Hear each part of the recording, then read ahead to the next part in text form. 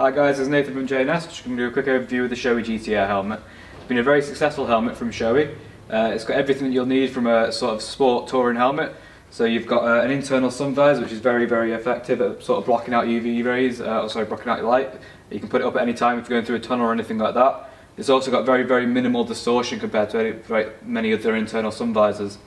Being a Shoei as well, it's a handmade helmet, so the quality there is immaculate compared to a lot of other helmets that just sort of pumped out of a factory. You get sort of a quality from people that have been doing this for years. It uses Shoei AIM technology in the shell, which uses a multi-layer fibre, which is glass fibre and organic fibre, and it makes a really strong shell. It comes in 3 shell sizes, and that means you can have sizes from double extra small all the way to double extra large, and we can also customise the fit of these helmets as well.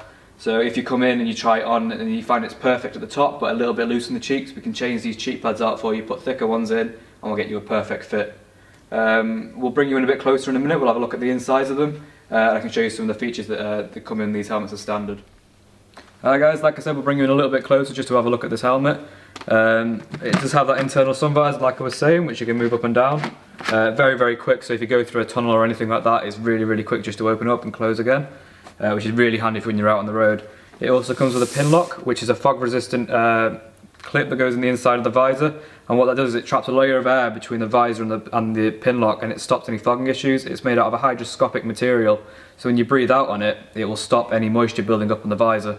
It's a Pinlock Evo as well, so it's the better Pinlock you can get out on the market. Being a Shoei as well, the ventilation these ones is immaculate.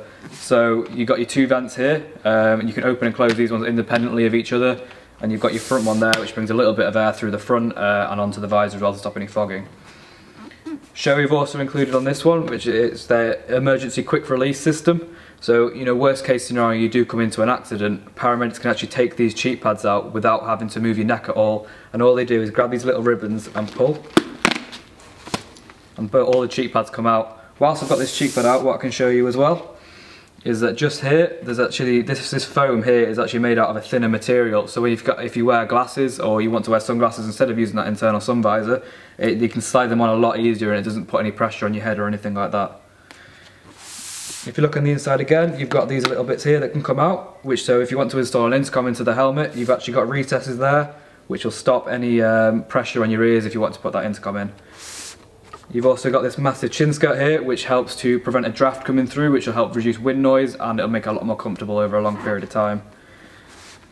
If I take all these interiors out for you,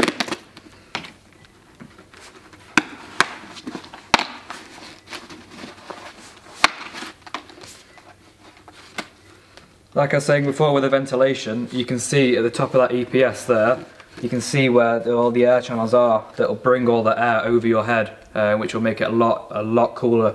And it also helps to keep the EPS cool as well, which is a lot of the time which makes you feel really warm when you're out on the road or on track. So guys, that was the GT-Air 1. If you need to know any more information or anything like that, either put something in the comments or pop to us in the store and we can talk about the helmet all you want.